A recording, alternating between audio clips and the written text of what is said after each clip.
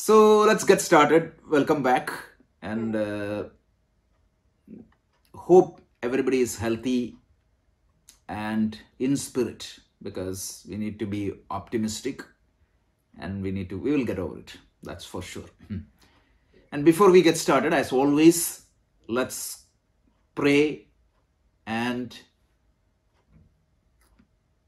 put forth our gratitude towards all these healthcare workers and every other people who are on the front end and fighting this battle for us. I have no idea without their support and help, right from everybody, right? The people are bringing grocery to us, making sure that the electricity is there, the internet is there. That's what keeps us moving in this pandemic. So there are so many people contributing in this work, directly and indirectly. This need to be acknowledged, and we need to be sensitive to this work, and we should be thankful to all their efforts. So I really wanted to say that. Somebody was asking, why are you saying this every week, every session, 5 times a week? I feel that even that is not good enough.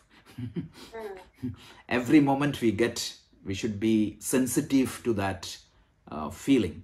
And I feel that this is the real Thanksgiving, rather than symbolically celebrating Thanksgiving.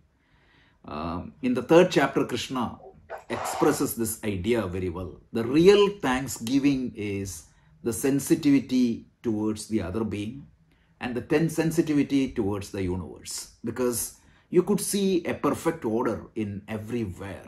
And all the creatures in the universe, all the being in the universe, living and non-living, implicitly follow that order. Only human being try to disturb that order. And as a result, we get punished also. So be sensitive to that natural order of the universe, and be sensitive to the other human being. Be sensitive to everybody. That's a great skill Gita is going to teach us in the 3rd chapter and the upcoming chapter. And Krishna calls this as the Thanksgiving. That is the real Thanksgiving. I feel that in every sense. So with that, why don't we continue our discussion on chapter 7. This is a wonderful chapter because we turn the corner at the beginning of chapter 7. The first 6 chapters, the focus was Atma. Atma means individually, who am I? That was the inquiry. Predominantly, of course, the other topics came, but predominantly the focus was, who am I? Krishna is trying to help us to see ourselves properly. So that was the first 6 chapters. And in the 7th chapter, we turned the corner and Krishna started explaining who the absolute reality is. So that is the theme of the 7th chapter. And this is going to continue till 12th chapter. And this will culminate in the expression of bhakti, the devotion. Because, as I explained in the beginning of this chapter, suppose you wanted to love somebody unconditionally. Suppose you want to relate with somebody properly. You need to know who he is. I cannot say that you go and love X. That love won't be true love. You have to know whom you are loving. You have to know why you are loving. And you need to know how you are loving. And then that feeling comes to you automatically. And that is what the idea is. So he is going to explain the nature of the absolute in 6 chapters. And at the end, he is going to tell, this is the real bhakti. So that real bhakti, you all will be surprised. That contradicts a lot of our conventional bhakti. It doesn't mean that the conventional bhakti is bad. I'm not saying that. What I'm saying is that what is the higher form of bhakti that is described in the 12th chapter. So in this chapter, Krishna started the teaching by saying that God or absolute has 2 different nature. One is called the para prakriti, higher nature, and the apara prakriti, which is the lower nature.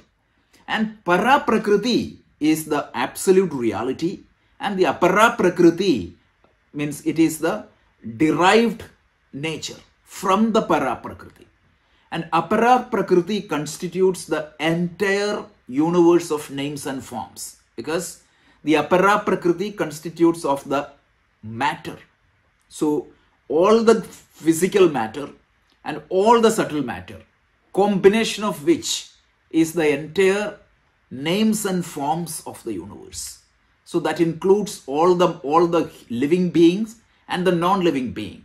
Living being in the sense their physical body and their subtle body, which includes your mind, intellect, all the ability to perceive, ability to active, the pancha prana, all those things comes under the combination or under the domain of this apara prakriti.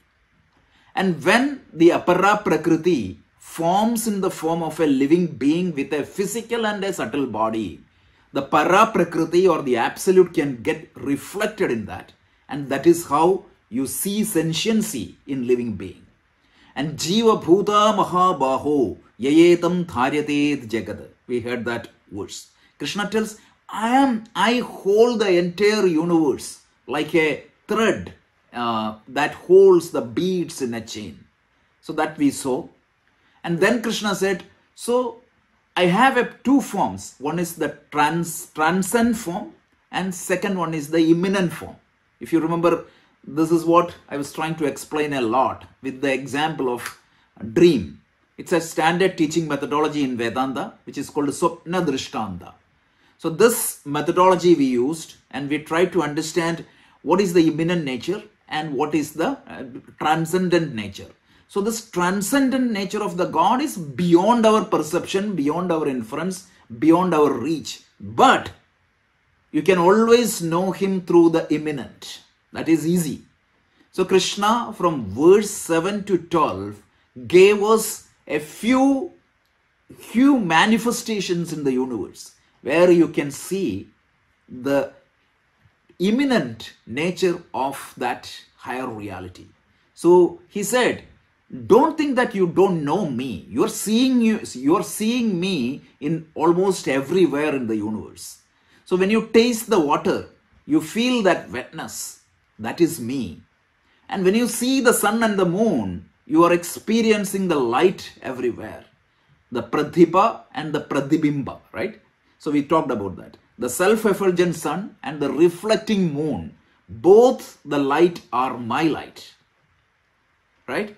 And then all the God, whenever you refer, whenever you listen to a prayer, it doesn't matter whether it is a tribal dance or the most complicated Vedic ritual. All that is Ishvara. And do you know what symbolizes this arati? Whenever you go to a temple, you see an arati, right? You all attend the arati. What is the significance of this arati? Anybody? Okay. So traditionally what happens in South Indian temples especially, because I am quoting the Tantra Samuchaya scripture written by Parashurama. So what they say is your sanctum sanctorium. In a traditional temple, when the arati is going on or before the arati, there is no light, no electric light. Only these diyas or the small oil lamps are there. And ideally, when you look in front of the sanctum sanctorium, you won't see the deity properly, right?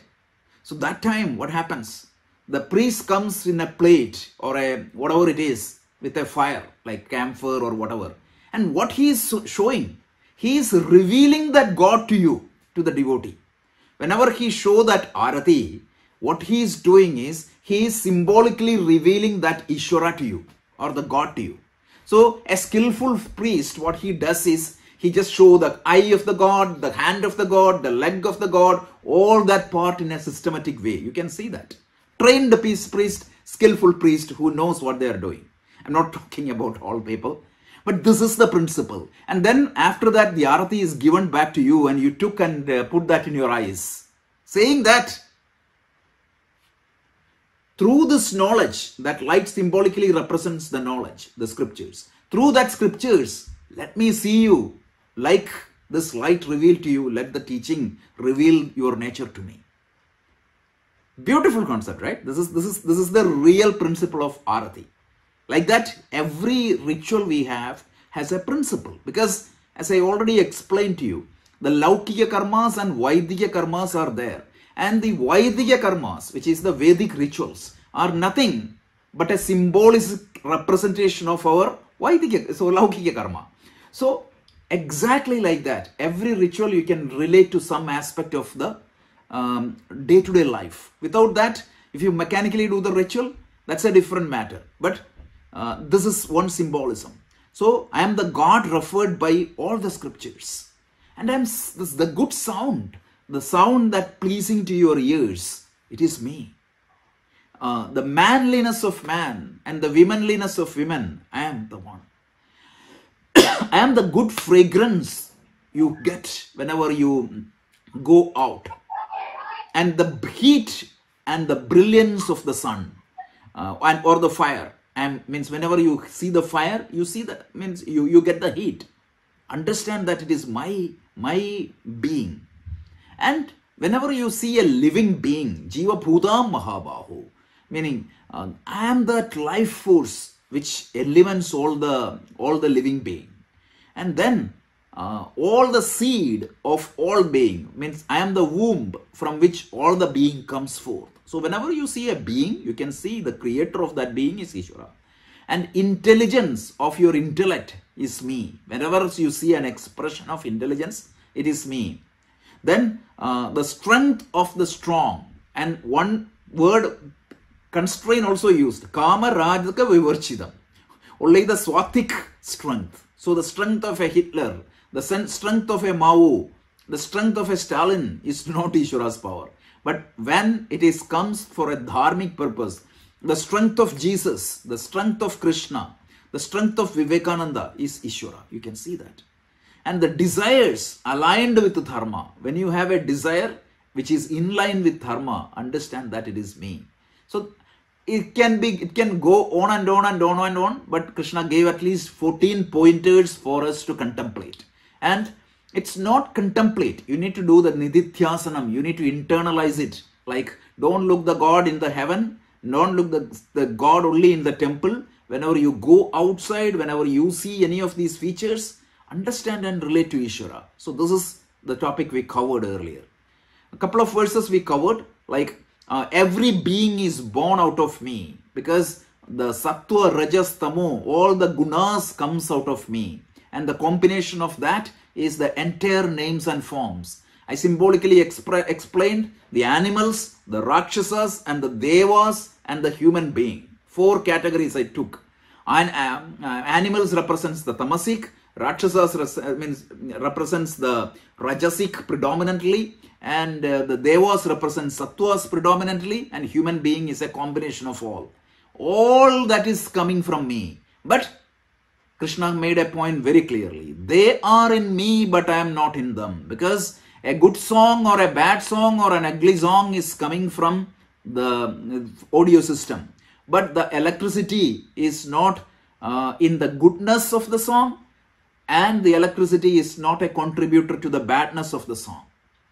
As Swami Chinmayananda said, like the sun doesn't get holier when it shines the Ganges water. And the sun doesn't get polluted when it falls into a gutter water. The sun remains the sun. So that is why. Because without the light, the Ganges water or the gutter water is not visible. So these are all examples. And as I explained earlier, always the example has its own limitation. So just try to understand from that context only. So this is just this much we covered. I think we covered up to verse 12. And let's move on, continue this discussion. But before that, any questions? Tribhirgunamayair bhavaihi yebhis sarvamidam jagat mohitam nabhijanati mamebhyah paramavyayam. Okay, so Tribhirgunamayair bhavai. So the 3 gunas, because of these 3 gunas, what happens? Epis sarvamidam jagat. The entire world, mohidam thapijadani. The entire world is deluded. Meaning here, entire world means the the entire human beings. That is what it is. Shankaracharya clarifies that in his commentary. So we will see that the entire humanity, because plant, animals and human, even they have life, they cannot think beyond a certain level. Some of these cannot think, and some of them cannot even think properly. So there is no wonder if they don't recognize God. But human being with all these intelligence and all these capacities, why human beings are not recognizing this God? Even everything in the universe is God. Krishna answers why. These three gunas, whatever we talked, sattva, rajas and tamas, because of their influence, the entire world or the entire humanity, the entire world is symbolically represented for the entire humanity, is deluded. They see the world, but they fail to see who exactly it is the world. So they are deluded and they do not recognizing me beyond the imperishable, because beyond all these names and forms, beyond whenever they see the sunlight, they see that as a sunlight, but they are not recognizing that that sunlight is in fact nothing but the Supreme. When they taste the water, they feel the wetness, but they don't realize nothing beyond the wetness. So that is what Krishna is saying. Like, because of these three gunas, the influence of these three gunas, sattva, rajas and tamas, what happened? The entire humanity is deluded. So na abhijanati, they don't recognize me properly. Mamepya param avyayam. Avyayam. I am, avyayam means what? Perishable. Avyayam means not perishable, imperishable. So they don't recognize, they don't see that infinite reality which gives existence and consciousness to every being. So let's talk about that. So people are deluded by the modifications of this guna. So these gunas, what happens? It is called sattva, rajas and tamas. These gunas influences all the human being. So here in this verse, only human beings are mentioned. No other beings are mentioned. There is a lack of discrimination between what is eternal and what is non-eternal. So this, that is what this delusion does. So because of this delusion, they don't recognize two things. What is permanent beyond all what you are seeing. So for example, when they see the fragrance or get the fragrance of a flower, they see that as a flower only. They don't go beyond that. So they don't go beyond the non-eternal. There is something which is beyond every non-eternal. There is an eternal. So if I borrow the language of our example, they fail to see the clay even though they see the pot. They fail to see and recognize the water when they see the wave or the ocean. They fail to see the gold when they see the golden ornament. So that is what is happening.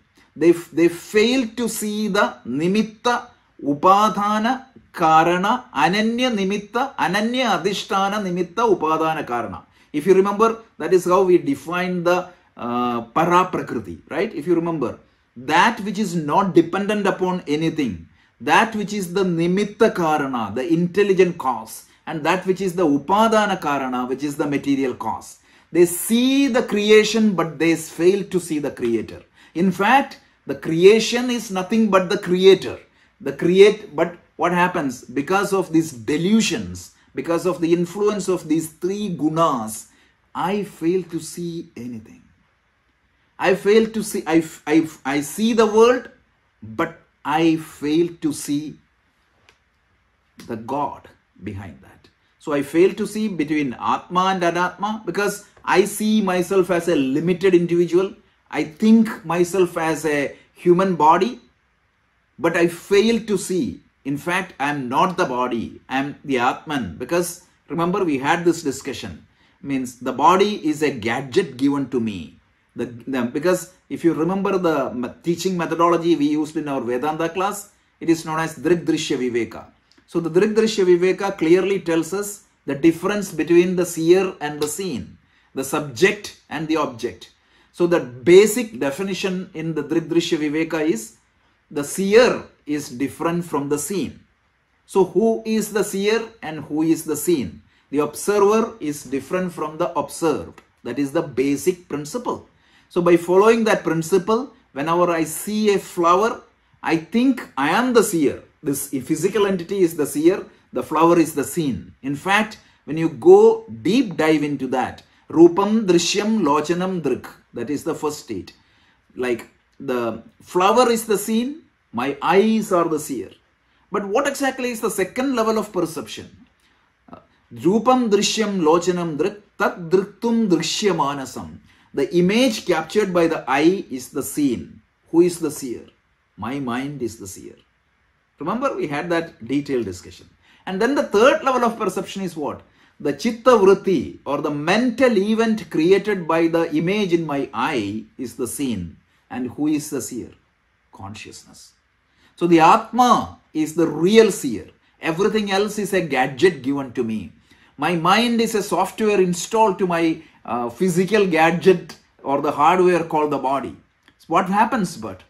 I take this hardware and software as myself and I fail to recognize the true Atma behind me. So this delusion of these three gunas, it creates two confusion. One is, whenever I see the world, I fail to see the absolute behind that world. And I look upon myself as the gadget, the body mind, but I fail to see the Atma as my real identity. So these two confusion happens, and Krishna tells that it is due to the influence of this guna. And this influence of this guna, there is a technical term we call in our scriptures. Anybody knows that? Maya. Have you heard of that term? Yeah. Maya. Yeah. So Maya, so this is Maya is very complicated term. So one of the meaning of Maya is this veil of ignorance. So it is because of this Maya, I see, means I fail to see the world, I fail to see the God in the world, and I fail to see the Atma in me. So this is what is Krishna explains. What exactly is the reason of this delusion? He tells it is the impact of gunas. Gunas are sattva, rajas and tamas. And if you remember, I tried to explain this in a little bit modern way last week. I said like per the ancient world view, because remember, these theories are formulated based upon the ancient world view. If you had created a model now, it would have used a different model. For example, the element theory, right? So the element theory used in Gita and in almost all the scriptures of the world is the 5-element model. If you had used now, we would have used a different model. That doesn't mean that one model is good and the other model is bad. The purpose was to means just to model something.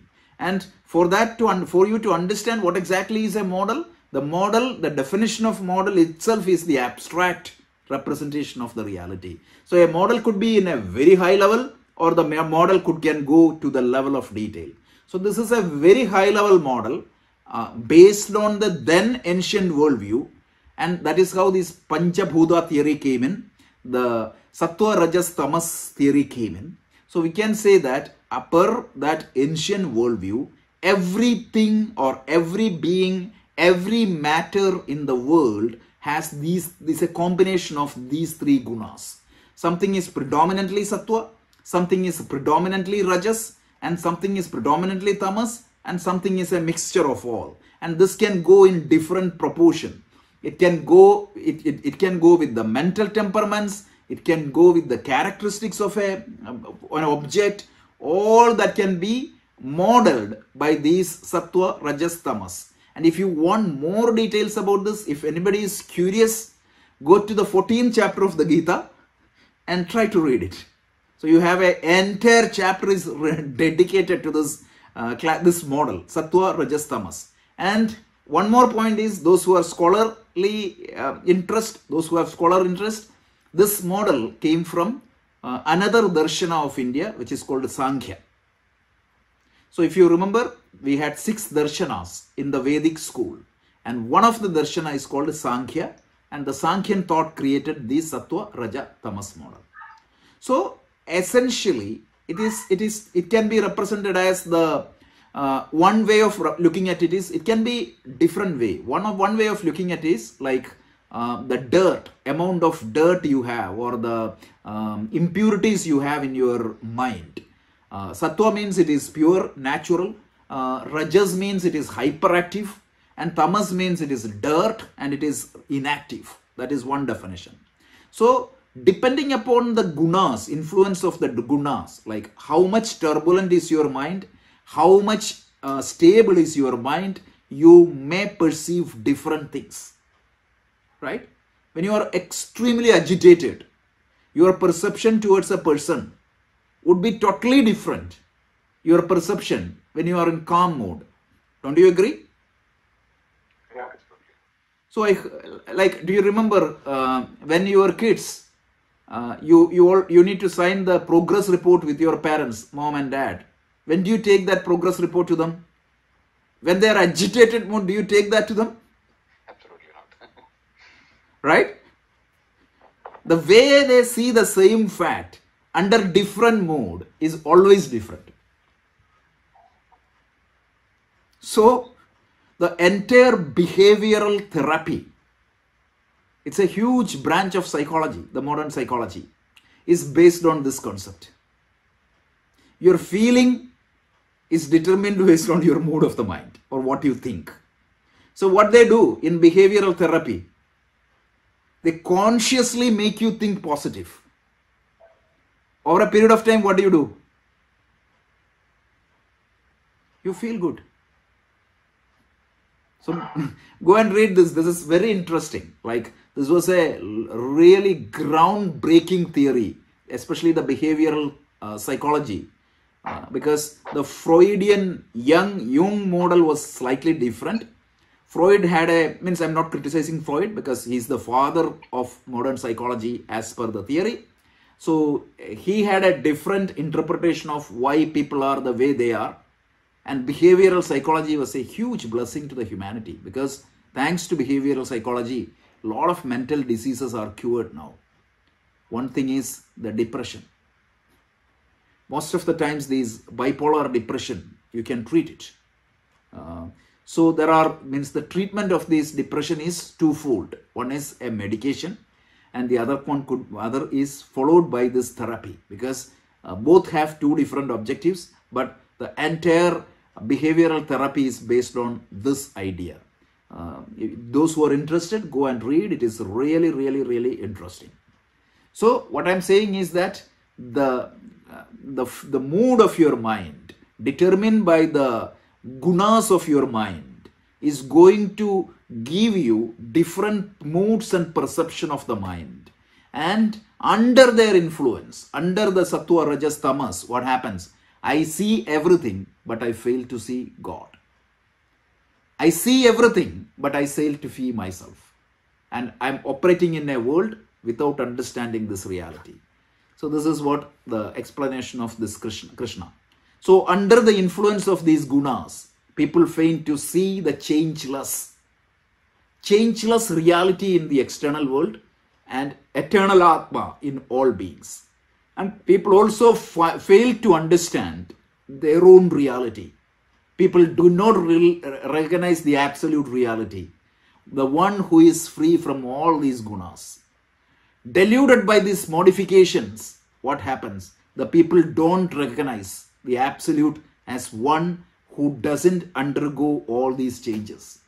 They see the flower, right? So the flower goes away, but they don't recognize that there is something which is not changing, is supporting all the change. Even if you borrow the basic principles of relative theory, right? A change is perceived with respect to a relatively changeless. Correct? Suppose you are driving in, say, turnpike at 65 miles per hour, and another guy is driving on the turnpike in 65 miles per hour, and he is drinking coffee. You can see him drinking coffee. But imagine why you can see him stationary and drinking coffee, because both of you are moving at the same pace. But if for you to see him changing, because for you his position is relatively same as that of yourself. For you to see him changing, you need to be standing outside. Then only you can see that his absolute change. Second scenario, imagine that you are going at 35 miles per hour. This guy is going at 60 miles per hour.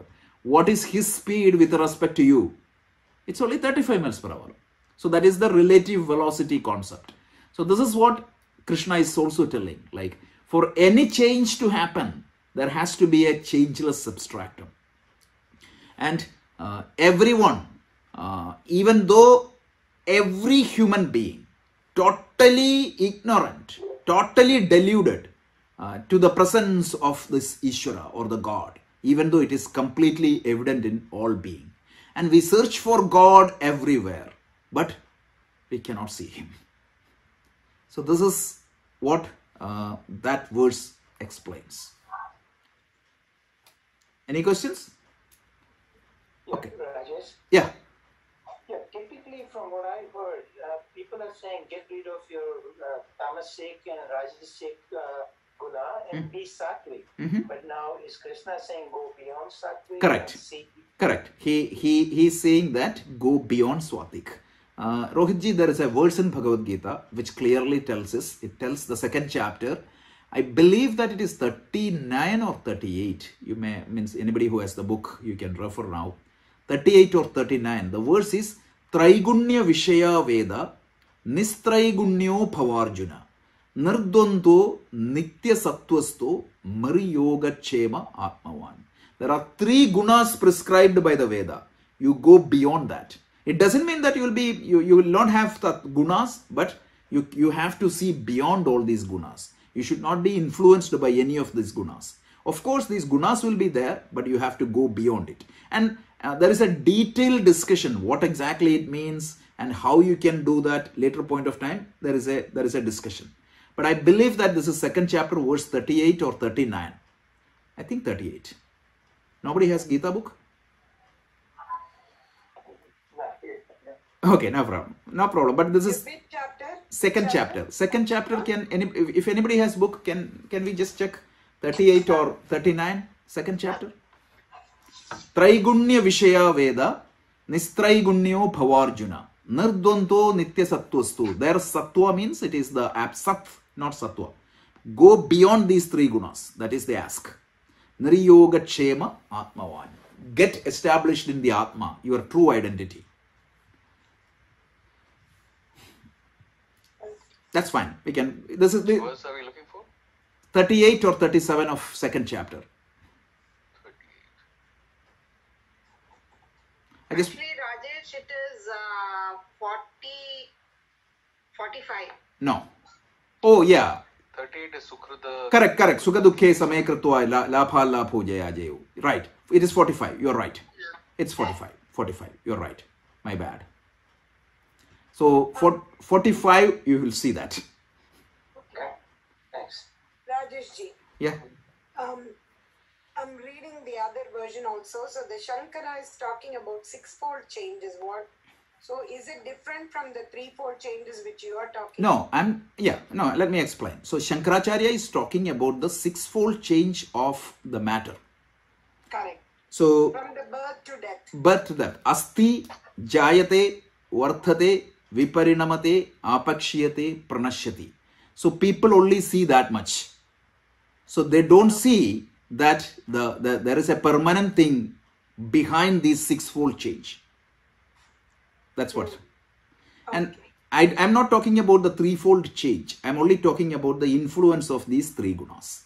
And because of the influence of these 3 gunas in my mind, I see somebody born, I see somebody growing, I see somebody decaying, I see somebody is dying, but I'm not seeing that there is a permanent component in that. So that's what it is. Okay, so one clarification, since you brought up Shankara, Shankara is clarifying one point in this commentary. The key clarification of Shankara in this commentary is Krishna uses a word the entire universe. By the entire universe, he means the entire human being. Oh, okay. Right? So because the human being failed to see the permanence and they see only the impermanent because of the influence of these three gunas. That's what he was telling. That is a beautiful clarification by Shankara. And I don't know how many of you read Shankara. If this is your first iteration of Bhagavad Gita study, and once you are confident, means tell me, I can also help you. If you want to study Gita to the fullest extent, you have to study with the Shankara's commentary. I'm trying to bring up the essentials here, but you have to read the commentary, understand the word by word meaning. That's a totally different experience. So, but Shankara's commentary again is in Sanskrit, right? Yeah, it is in Sanskrit. You have to So but which version of English translation would you recommend? Honestly, none. Every English translation has its own difficulty. Before you learn, Yeah, so you need to learn Sanskrit. So no, otherwise somebody has to explain that to you, right? So once we once we go through the Vedanta in detail, I would start a web session with that, because this is what Vikrant Singh Tomar and I do every day. Like we do 1 hour Shankara's commentary. We go line by line. I tried looking up Shankara's commentary English translation, and there were so many, and I didn't know which one to pick up. Anything you, because see the precise Sanskrit word, they do a loose fuzzy English word. So and it creates more confusion than the actual thing. So this commentary you need to study with a teacher. What I do is I got this 3-year course with audio recording of Swami Dayananda. So that is also in Sanskrit. He uses most of the time Sanskrit. So you need to follow that. So that's what I personally use. But it is amazing how intelligent he was. How the skill of Shankara is always mind-boggling. By the way, today is Shankara's Jayanti. So it's very important to remember that teacher, because without that Shankara, this Gita would have been completely misinterpreted. Yesterday I was studying a verse to his introduction, and he was dismissing the argument of these Purvapachas. Purvapachas means the one who are addicted to the ritualistic portion of the Veda. So before Shankara, they used to quote Gita and say that even the killing of animals in a sacrifice is justified because it is for dharma. How misinterpreted it is, right? So Shankara, quoting the Gita, any such arguments, he dismisses it beautifully. So you can see that. And Shankara's style is very interesting. Shankara's style is, he initially state the problem. For example, if there is a Charvakas putting forth a claim, he used to put forth that claim in a manner satisfactory to them first. He always asks them, right? Do you agree? This is what you are saying. And once they agree, he will go and break it with proper arguments. So that is why Shankara's intellect is so good. But we fail to even read and understand Shankara. And mind you, he wrote the commentary of Gita at the age of 17. And when did Shankaracharya passed away? Anybody knows? 32. At the age of 32. So, leaving a huge legacy of literature. Daivi hesha gunamayi mama maya duratyaya mame vaye prapadyante maya me tam tarantite. So in the previous verse we said, I am not seeing the permanent in the world, and I fail to see myself properly. And it is the influence of these 3 gunas. So what is the means to cross over that? How do I see beyond these gunas and see me? For example, let's borrow let's see the literal meaning, and we will go and do some analysis. So Devi Hesham Gunamayi, this divine gunas. From where these gunas came from, Krishna explains. Mama Maya Duratyaya. This came from my Maya only. And it is not easy for an ordinary being to see beyond this Maya because of this Maya. Because you see the world, but you fail to see the permanent things in the world. You feel about yourself, but you don't recognize your true identity. And this is because of this Maya. And Krishna admit that my Maya is not easy to understand and cross over. Then mameva ye prapatyante. So the only way for you to get out of this Maya is mameva ye prapatyante maya metam tarantite. The only way you can transcend this Maya, only way you can cross this Maya is only way. Mameva ye prapatyante. Take refuge in me or hold on to me. That is what it is. Get connected with me in the higher way. So that way you can cross this over. And he just introduced it and he's going to explain you how you can get connected with him, right? That is not yet explained. He's just saying that by connecting to me in the higher form, you will be able to cross this Maya. But let me give you a beautiful example. A beautiful example, but the example has its own limitation. All the example has its own fault. So don't take it very literally. Just to understand the concept. So imagine we use this Swapna Drishtanta, the analogy of a dream. What was that? I am sitting in my bed and I was just picking Gina as the example last week. So Gina is doing a yoga class. So but she is sleeping, but in her dream she is conducting a yoga class. And in that yoga class, there is studio, there is mat, there is people, there is all the properties, there is light, all those things are there. And Gina herself is a character. Correct? So, who exactly created that world? Gina. But the Gina in the dream, if it is not a lucid dream, I don't recognize it. Right? Today morning somebody was telling me at work that he had a dream that somebody spitted at him. Somebody was coughing and spitted at him. And he got up scared. Then only realized it was a dream. So what happened? When it was not a lucid dream, right? My identity was different. Of course, I identified with myself, but in that identity, I was suffering for something which was happening in a different reality. So like that, right? So this entire world is created by Ishvara. So the person who spitted at this particular person, who created that person? The same person. The same Ishvara who created, right? In that case, who is the Ishvara? The person lying on the bed is the Ishvara. So that Ishvara created this guy as well as the person who spitted that guy. Right? That is exactly what is Maya. One explanation of Maya. So that happened in the dream, but he was suffering in the dream. Until he woke up, he was suffering. Correct? And if it was a lucid dream, if he had known that, yeah, this is only a dream, that is exactly what a lucid dream is, then even though that fellow spits, he won't get scared. Correct? That spitting will happen in the dream, but he won't get scared.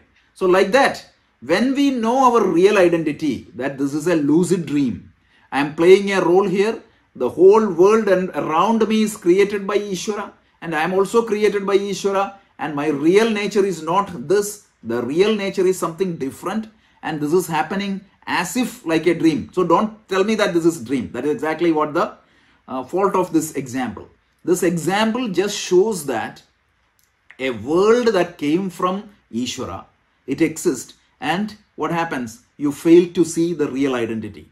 So once again, Krishna tells this guna is made of my Maya, and this Maya comes from me, because who created that universe?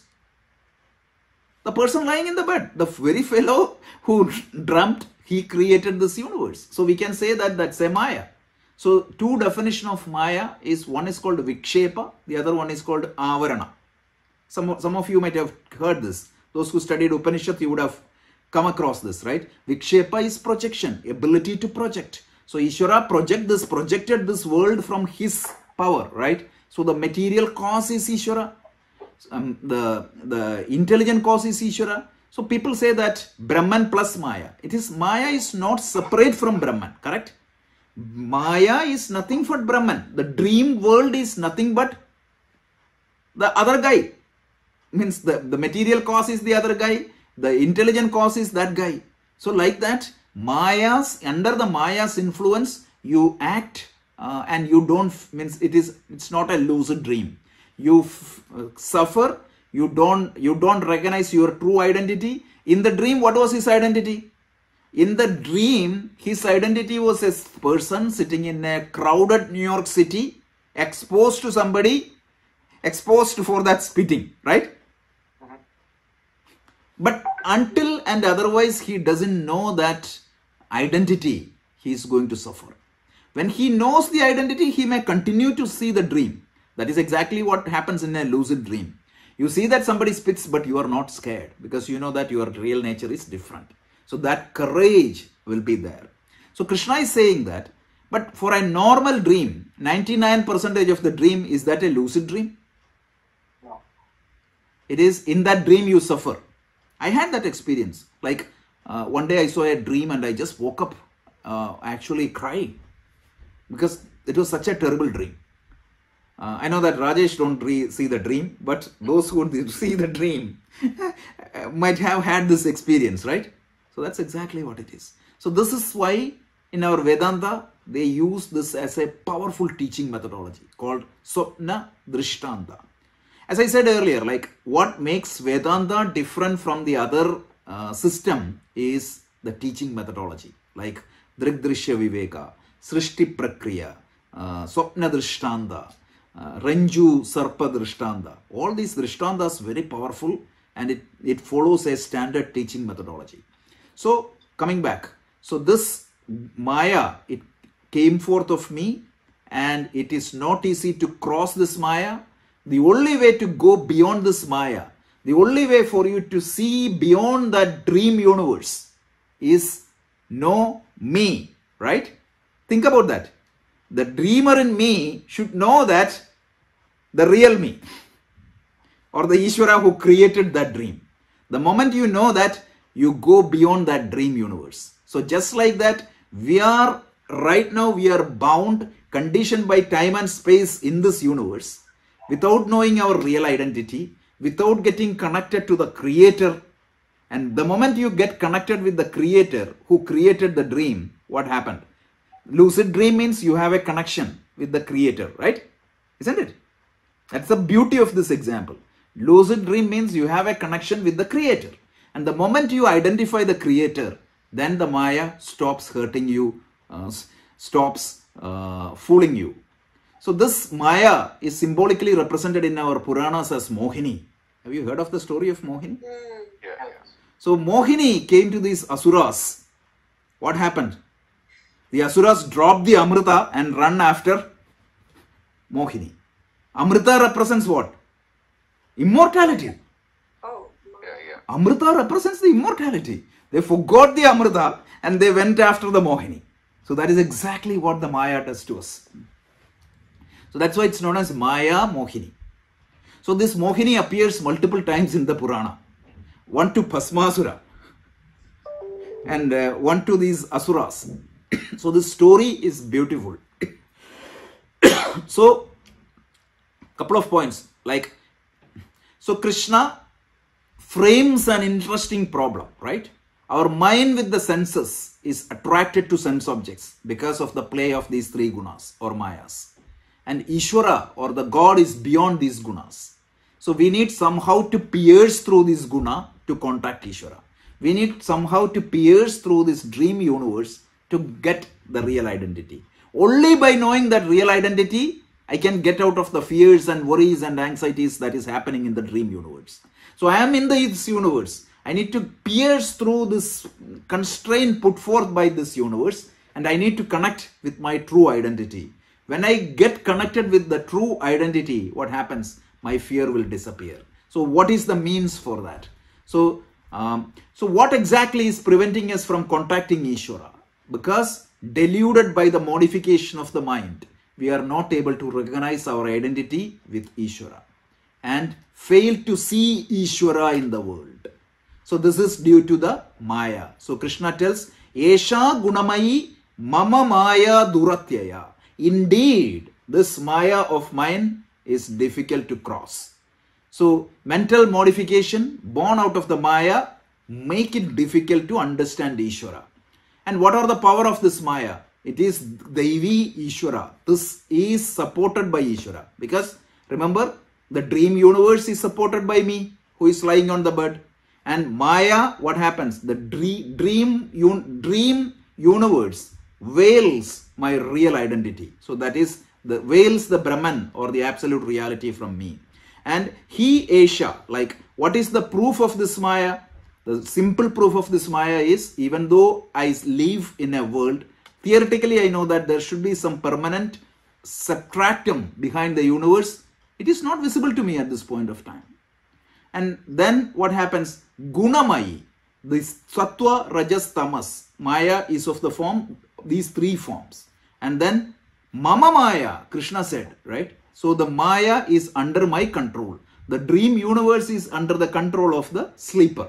So all these things are some characteristics of Maya. One is the Maya is supported by Brahman. Without Brahman, there is no existence to Maya. Second thing is the Maya. What happens to Maya? What is the influence of Maya? The Maya typically veils the presence of Brahman. The third one is the Maya. The proof of Maya is because they veil the presence of Brahman, it makes difficult for an ordinary person to see the Ishvara. And then the Maya consists of these three gunas, gunamayi. It's Mayi means it is the modification of these three gunas. So these three gunas, Sattva, Rajas and Tamas, and then it is Mama Maya. So Krishna tells that the Maya comes from me only. So this is the power of Maya. And the solution is, even though it is difficult, you can cross the Maya. So, Yemam, those who seek me will get out of Maya. So, those who surrender to me, surrender means those who connect or prioritize me as the higher goal, the supreme being, will certainly cross the Maya. So, Prapadyante means it comes from a root called Pad, means to attain. So you need to attain your higher nature. So in the case of that dreamer, lucid dream, the lucid dreamer recognizes his identity with the person who is lying on the bed. So that will put a suffering of all the issues created by the dream world. Just like that, when you cross that constraint of the universe and get connected with the higher, all our problems will vanish. And now Krishna is going to tell a little bit later, how can you connect with me properly? But couple of words of caution. So in this particular, this verse is misinterpreted by a lot of people. So this verse is misinterpreted by a group of Vaishnavites, first of all. I was about to ask you that about Prabhati. Yeah, Prabhati. And also in the Kali Yuga, they are saying that Nama Sankirtanam totally surrendered to Bhagavad. Yeah, so even, right? Where is that fitting into this? Nama Sankirtanam is not going to help you to cross directly, but the Nama Sankirtanam, there is a Kali Sandarana Upanishad. It is one of the Upanishads accepted in the fold of this 108 Upanishads. So since you asked the question. So this Upanishad tells in the Kali Yuga, meaning in the current age, the easy way is to chant Hare Rama, Rama Rama, Hare Hare, Hare Krishna, Krishna Krishna, Hare Hare. The mechanism is, when you sincerely chant this name of the Lord, what is going to happen? You forget to... The Chitta Shuddhi and the Chitta Sthiti will come. And when you have the Chitta Shuddhi and the Chitta Sthiti is come, automatically this means you will be exposed to this knowledge. So if you are ignorant, no amount of prayer can solve that ignorance. The prayer will make you calm so that you can pursue this knowledge. So even these fanatics, what they say is, I don't know whether you experienced it, like this Hare Rama, they change the order because they say that Krishna is superior than Rama. So they start with Hare Krishna, Hare Rama, Hare Rama. Yes, that's right. So it is, I'm not trying to denounce the Prapatis or anybody for that matter, but Krishna, here whenever he used the term me, he is not talking about Krishna, the blue boy of Vrindavan. He is talking about the Brahman. Brahman. So his identity is Brahman. So that identity is the identity of Shiva, and that identity is the identity of Devi. So it's a complete misinterpretation of the Gita. And Shankaracharya, in his commentary, he spends a few verses on this topic. So don't be fanatic. The God can be called in any names. Why not Father in heaven? It is totally fine. Allah, it's all fine. So I was reading a couple of verses from Quran because it is the month of Ramadan. The first surah I was reading, I was amazed, actually brilliant. So the first verse is called, I salute to this Allah who is all merciful. And then they go beyond and understand that in detail, right? So they say that what exactly is the mercy you are talking? The mercy, because they say that every being is endowed with some mercy, some kindness. Like I'm kind to, a few people. But my kindness and my mercy is limited by space. Like, for example, now I'm in America, I will be more charitable. But if I was in a different place, that is limited. And also the time. And also the circumstances.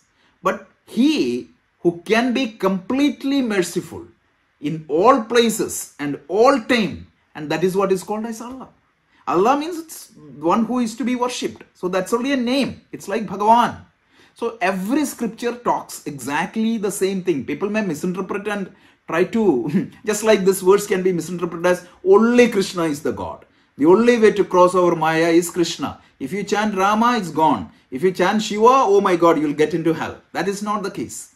So Shankaracharya spent some time. Let's not be fanatic. Let's accept every tradition. I may call the God as Krishna, but that is totally fine. It is up to me. But somebody may call Allah, somebody may call Father in heaven, and somebody may call Devi. It doesn't matter. So this is how you can cross the Maya. And if you think that the Vaikuntha is a place and you need to reach Vaikuntha, understand that Vaikuntha is also Maya. Because it's a place. And if you think that God is in Kailash, Kailash is also Maya. So Rajaji, thank you so much for this clarification. It's a point that I keep coming back to all the time. Yeah. The fanatics you were talking about, they even have a terminology for this called Nam Aparadha. Correct. Like if you take the name of Shiva or some, right, and fully they are demigods, they are not even gods. Yeah. So yeah. You're offending the name. Yeah. Rajaji, you were saying Prapatti. What is that term? Bhunaji might be better to explain than me. So Bhunaji, you can give it's a Vaishnava set. It's a Vaishnava Sampradaya. Vaishnavas, they always believe in Prabhati. So Prabhati means total surrender to Almighty. In that they involve a lot of rituals, and that's what I was asking Rajaji, do they go beyond that? Because they hurt themselves also. That Prabhati surrender to itself is only in the Bhakti Margam, right? Correct. I feel like they are Correct. in that level. Correct. So And there is something beyond that Bhakti level. Absolutely. So will they ever reach that? Of course, that the sincere devotees may reach there. But for that you have to drop all these fanaticism, because without that they will be, because you see judge people, and that means their mind is not pure yet. But of course, when they do the bhakti, it will happen to them. And one more thing about these prapatis, again, I'm not criticizing them. I'm just making only an observation. I'm nobody to say that they are wrong and I'm right. They even hurt themselves in the process. Their bhakti is so, they fast sometimes, or they hurt their body. The body is a temple. You will see in the 13th chapter. And you are hurting the temple. So now that you brought this 13th chapter, I know we'll go elaborate later, but the people, you said they're hurting, right? So there are people who who go to Murugan temple, they put the veil in the tongue, and they hurt themselves. Samakshanam is done by doing the Shankha Chakra stamping on their shoulders, and they walk on the fire. So what is all that? Is that these are lower forms of bhakti. You will see this in Bhakti Sutra. of course, their belief, because when they walk over this canal, they won't get burned, right? You can see, because it's the power of the mind. It helps them to focus a little bit, but if you want to know God, you have to go beyond all these things. Because even in this chapter, Krishna tells 4 type of people approaches me. Some people, I am the end goal. For some people, end goal is different. I am only a means for their end goal, right? For some people, their money and their happy life is the end goal. So they are incapable, they are in Artho Jijnasu Artharthi Jnani, right? So this is what he tells. Like, so one is that the major difference is that for some people, I am the end goal. For some people, something else is the end goal, but they want me to support in their journey to their end goal. And I help everybody, Krishna tells, right? So we'll see this in a little bit detail. So a little bit of analysis of bhakti is coming. And then the beautiful 12th chapter is coming, which is the real elaboration of bhakti. It just breaks a lot of conventional rules on bhakti. And what I don't understand is, it is crystal clear in Bhagavad Gita, but even people read and misinterpret Gita. That's it. Even I wonder how they do it. Yeah. Rajaji, I had a question. Yeah. So, in the third point, where Sri Krishna is saying that those who surrender to me, the Supreme Being, will certainly cross Maya, right?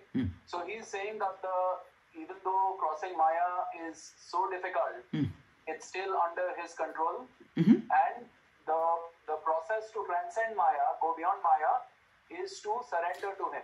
Yeah, one second, Arnabji, just a clarification. The word Krishna used, the surrender is the word we use, right? The word Krishna used is prapattande. Prapattande means to attain. Prapatyante, yeah, prapatyante. Prapatyante means, it comes from the root pad, it means to attain. So, it is like the dreamer me, right? The dream, I am in that dream, the dream character of me in my dream, getting connected or attaining or crossing that dream world and getting identified with the sleeper. The moment I understand that this is a lucid dream, what happens?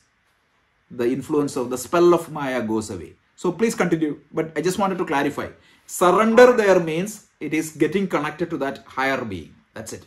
It's not like some people say that doing the namaskaram. The namaskaram is only a symbol. Surrender means I'm moving beyond this world and I'm getting connected to that higher nature. So I'm making this as the priority. This is a priority for me to know my higher nature.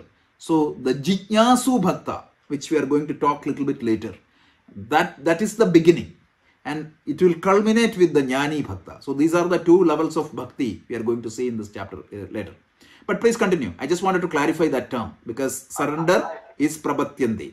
Right, and I think in your clarification, you gave me a lot of answers to what I was asking. And what I was asking was the process of attaining this connection with Ishvara. Isn't that exclusively a process of Maya, as claimed by, ISKCON and, even the Vaishnavites and so many margas?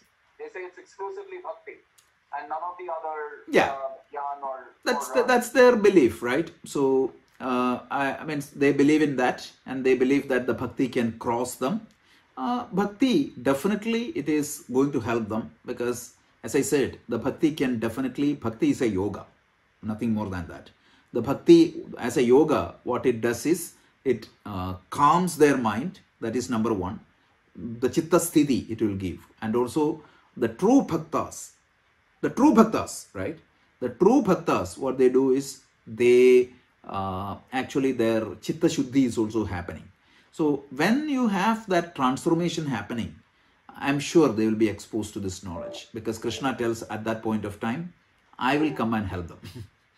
So again, I mean, there is no logical explanation, because here in our process, the study of Vedanta, it's very systematically explained. That's what the difference between a faith and a teaching. So here, Krishna is teaching you. He is not asking you to believe me. He is saying that listen to me and understand me. That's the difference.